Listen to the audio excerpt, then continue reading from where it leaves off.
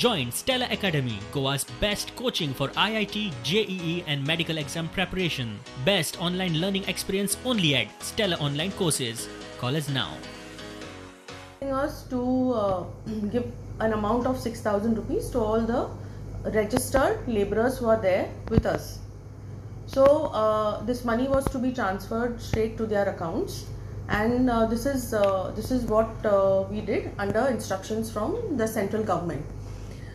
Then later there were allegations like a certain amount of money was spent on this, but just to let you know, the total amount of beneficiaries who got this were 9,393 only, and they were given 6,000. So the total amount that was spent was about 5 crores and 63 lakhs 58,000. Out of all those transactions, 2,105 beneficiaries did not get, the money came back because their details, the bank details were not right.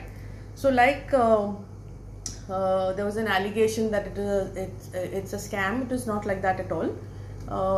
So at least from my point of view, I don't think it was a scam at all. I don't think it's a scam, and I'm not going to go by what they say. We will do our own investigation or find out where this has gone wrong, and we will rectify it.